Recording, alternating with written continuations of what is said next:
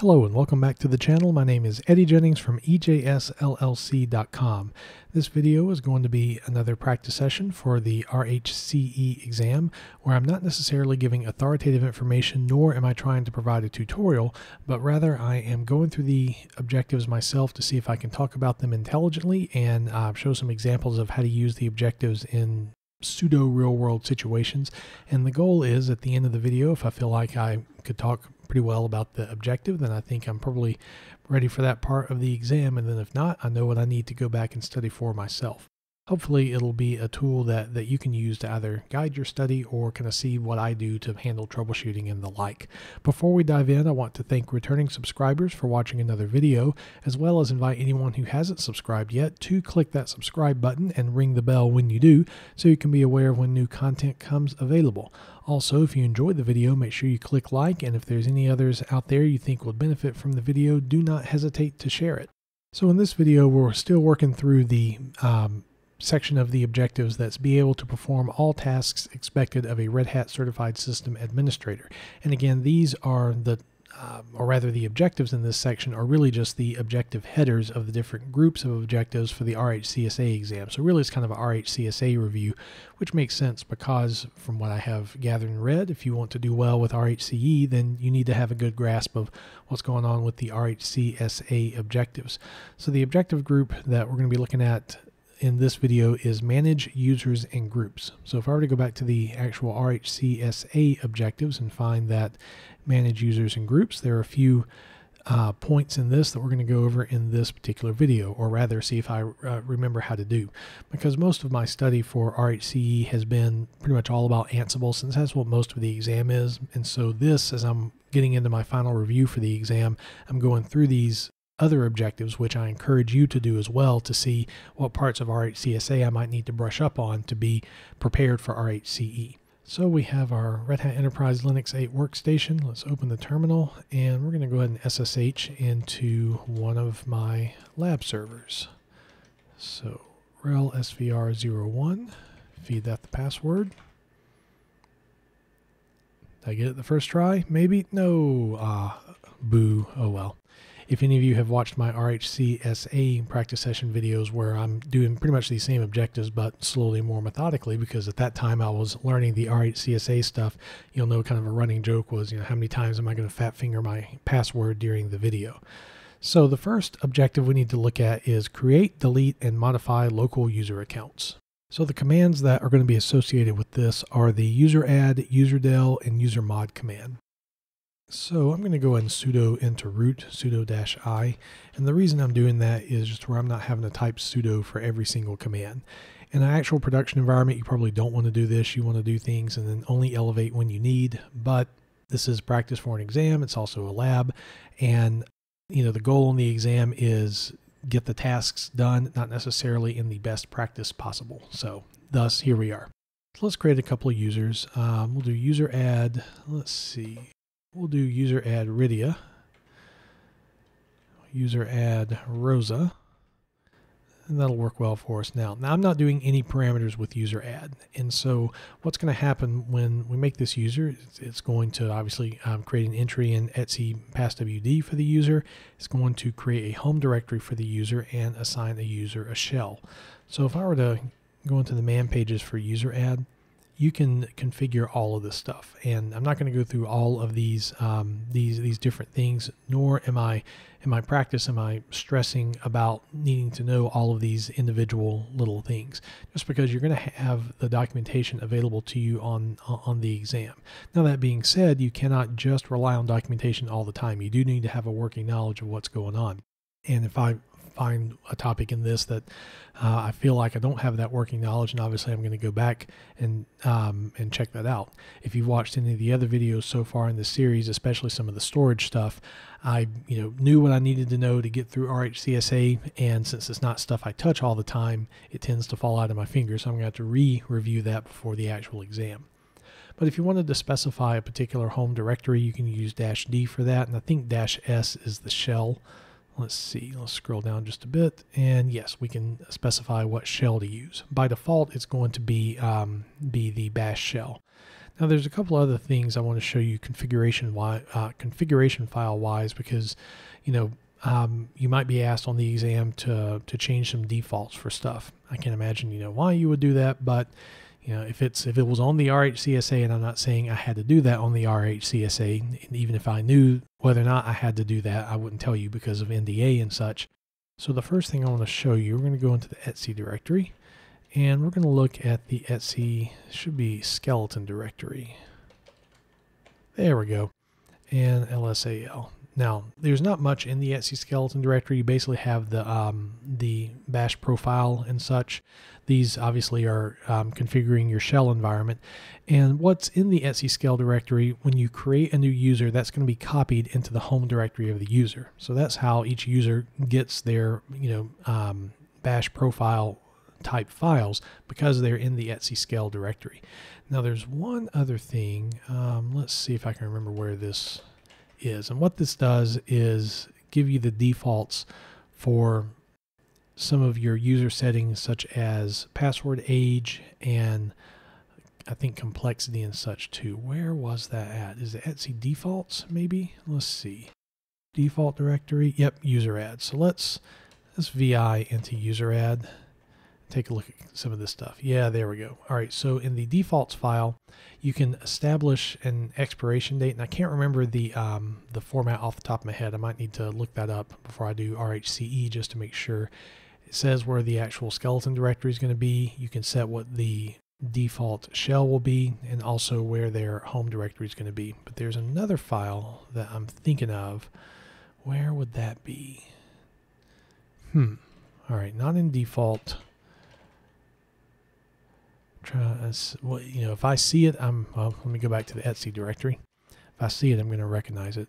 So where were you?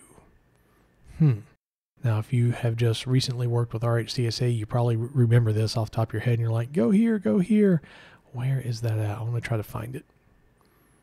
One thing that I'm doing with this is, let's say that I was on the exam and I needed to find this file. Well, this is probably what I would be doing for troubleshooting wise, which is one of the reasons why I'm recording it in this practice session, so you can kind of see what a real life human does for trying to figure something out if they have forgotten it.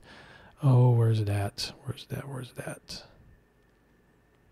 It's not system D. It's not etc defaults.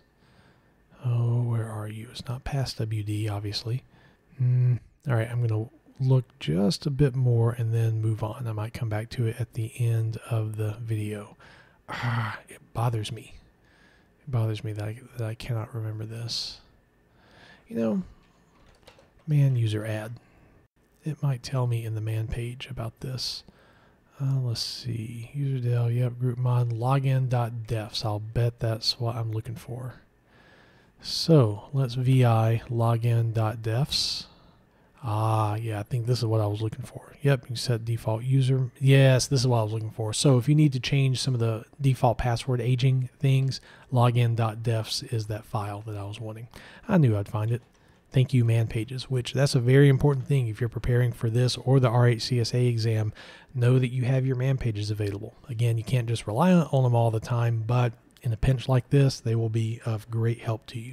So we've made our user accounts. I'm going to go ahead and set the passwords for that. So passwd, I think I did Rydia, and we'll make it the most secure password in the world, which of course is monkey123. And how dare it complain about my super secure password. And passwd Rosa and monkey123 for you. All right, so they now have passwords and such. So we'll delete them last, but we have to be able to modify local user accounts. Well, one thing we can do is add them to a group. So let's make a new group. We'll do group add for that. And we'll call this group magic users. Both Rydia and Rosa were magic users in the Final Fantasy IV game. And if we wanted to modify their user account to where they're a part of that group, then we can do user mod. We'll modify Rydia first.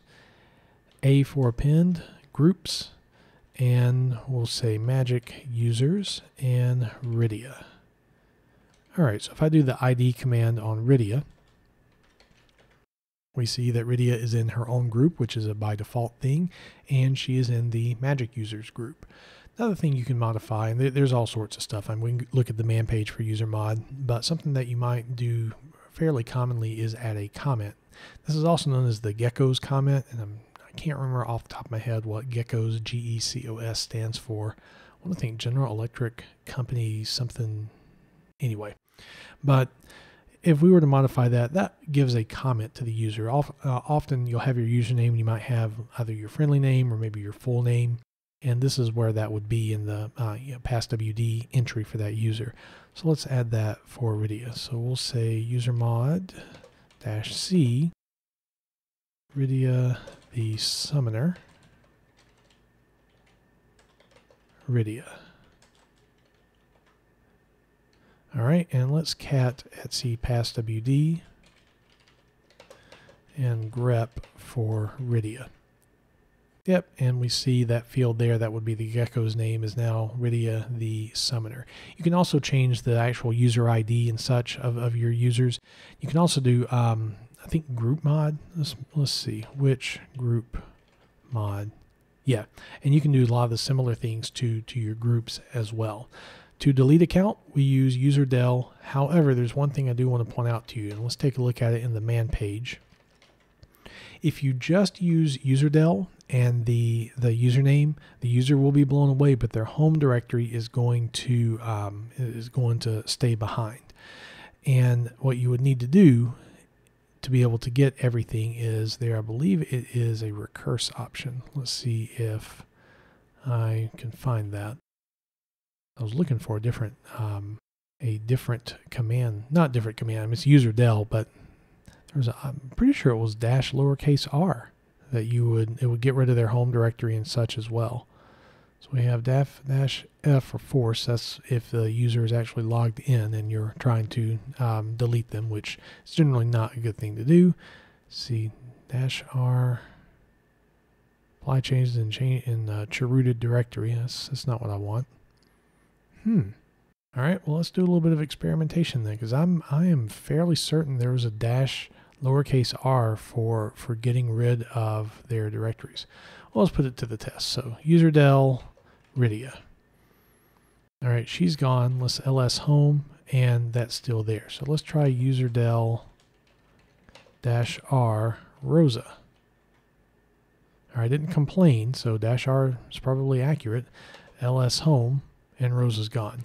All right, that bothers me. So let's go back to the man page for userdel. There it is. I don't know how I missed it. I'm sure you watching the video are going, Eddie, it's right there. It's under help, but there it is. So -r is probably what you're going to do anytime that you remove a user. Now, of course, in the enterprise, there may be some situations where you want to keep that around, but just be aware that, let's say you have an objective and it's, get rid of this user and all of their stuff. You have to use -r for that. So the next objective is change passwords and adjust password aging for local user accounts. Well, we've changed passwords with passwd. There's a couple other things you can do with passwd. One is lock an account. So let us remake the Rosa account. So user add Rosa. All right, so that's going to make her account again. And I believe it's passwd-l. But before we do that, I want to cat the etc shadow file or let me say add a password first. So passwd Rosa monkey123, and now let's cat the etc shadow file and grep for Rosa. Okay, so we see we have the hash and the salt, and then your password there that's encrypted. We have a couple of other fields here. I can't remember off the top of my head what each field is. You can look up a man page for the etc shadow file and it'll explain all that. I do know that all nines, that is the fact the password is not set to expire. But the passwd-l command will lock a user account. Doesn't delete it, just makes it to where they're not going to be able to log in. So let's do that. Passwd-l Rosa. All right, locking account for user Rosa, and it says success. Let's take a look at the etc shadow file. Notice that we now have the 2 exclamation points. That indicates that the account is locked. Now I'm curious. Let's see if I can su-l into Rosa. And I probably can because I'm root. Yeah. It's like root's kind of like the honey badger of Linux, right? It just doesn't care. It'll do what it wants. Let's make a new window here. And let's see if I can SSH in as Rosa with her account being locked. We should not be able to do this, but let's look. Rosa at lab-rel svr01. Monkey123. Yeah, permission denied. Please try again. Let's just make sure I didn't fat finger monkey123, and I did not. And then we should get the permission denied again. All right, so let's see. L is locked. Maybe pass WD U for unlock. Let's check out the man page for that. Yep, U for unlock. So pass WD-U Rosa. Yep, unlocked it. And let's see if we can SSH as her. Monkey123. Yep, and there we go. We can SSH in as her. Now, there's another command called CHAGE. I like calling it Chage because I think it sounds cool, but it's like change password age. Now, there's a lot of things you can do with Chage. You can lock an account with Chage, but you can also set when both passwords and the user accounts themselves expire. Let's take a look at the man page real quick because I can't remember off the top of my head the exact. Okay. So we can set the -D is when the, let's see, last day, set number of days since. Yep. All right. That's not what I'm thinking of. I'm thinking of -E expiration date. So whose account is locked. Yep. So that has to be unlocked. You have, well, I'm going to do change-L for Rosa because that'll show you some stuff here. Yeah. So password expires, password inactive, account expires. I want to think lowercase e. Let's see, -E. I thought there was a lowercase e thing. Now notice it gives you an example with the date command. This is very useful, and quite frankly, this would be something that if you're doing RHCA, I would probably, or RHCSA, I would consider memorizing this. But I'll show you this in practice. We'll do the expire date and see what happens with Rosa. So got our date command. The date-D allows you to specify a date that you want to see, such as, let's see, 1/31/2021. I think that'll work. Yep. You can also do things such as plus 10 days. All right, notice that says July 20th. But what we want is just the month, no, I'm sorry, year, month, day is what we want for that. So what we can do is -D plus 10 days, and we can also do a format of that. And I want to think, let's take a look at the man page for date. I can't remember the format off the top of my head. Where's that? There's one, I mean, you can do, you know, % lowercase m, % lowercase d, I think, but there's one that does everything that you want. I'm trying to remember what that is. Full date, yeah. % uppercase F is what I'm thinking of. So -F % uppercase F. Nope. Printing or specifying dates printing mutually exclusive. I don't remember that being mutually exclusive. Let's take a look at the man for Chage again, because I'm clearly misremembering that as with the example that it gave. Oh, yeah. Plus is what I'm looking for. Minus plus. Come on, Eddie. There we go. That's what I'm wanting. And so this should work. And so what we're going to do is change-E. And we're going to do a subshell of date-D plus 10 days, %F. And we'll do Rosa. All right. And let's do change, not cage-L Rosa. Yep, there we go. So account expires and the, I guess, yeah, last password change, that makes sense. Now, that is the account expiration. What I want is just password expiration. So let's take a look. Is that -D? Okay, yeah, that makes sense. E is expire for the account. The D is that last day for the password. So let's do this. So we'll do change-d,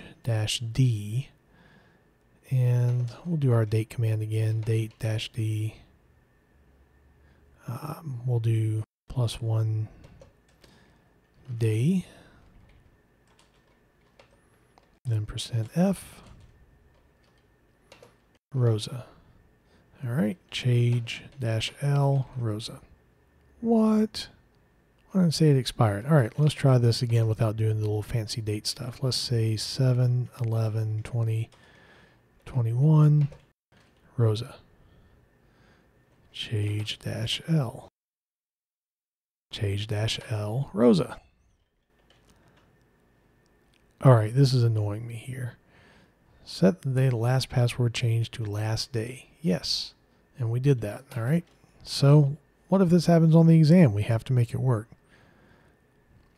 Date may also be expressed in the format, and that's what our %f did, or %f. Let's try it again without that. So D, am I doing D right? Yeah, change-d, let's do this, 2021, 07/11, Rosa. Change-l, Rosa. What is going on here? Why is that not expiring? I'm just curious. Let's do a different one. 20, Rosa. Change-l, Rosa. So saying the last password change. I feel like a bit of a fool on my own practice session video, but this is why you do these. I guarantee you when you're doing your own exam prep, you're going to like beat your head against a wall for a while and go, why didn't I see this? It's been doing exactly what I've been telling it to do, which is set the date of the last password change. So let's say you wanted to manipulate that. What I want is the -m and -M. So let's try this again. Change-m, so the minimum number of days before the password changes, I'm going to say 1, and Rosa. Change-l, Rosa. You're kidding me. Wait, no. Minimum number of password days, days between password, before password change. Yeah, I am just failing all over the place. Clearly, I need to spend some time with change. All right, I'm going to go on in the practice session and just take a note that clearly just expiring passwords, I am not doing well with change. I'm curious though, passwd has that. That's odd. I thought that I had that under my fingers, but clearly I do not. All right, moving on. So we have created, delete. Well, we haven't deleted a group yet. So we've modified the local membership of a group. So let's go ahead and delete our group. So group del, what do we call it? Magic users. There we go. And if we were to cat etc group, we see that magic user is not there. We just have Rosa and Eddie admin. And lastly, superuser access. So what this is going to be is configuring sudo access, which in working with Ansible is very important, as we'll get to when we get to the practice sessions actually working with Ansible.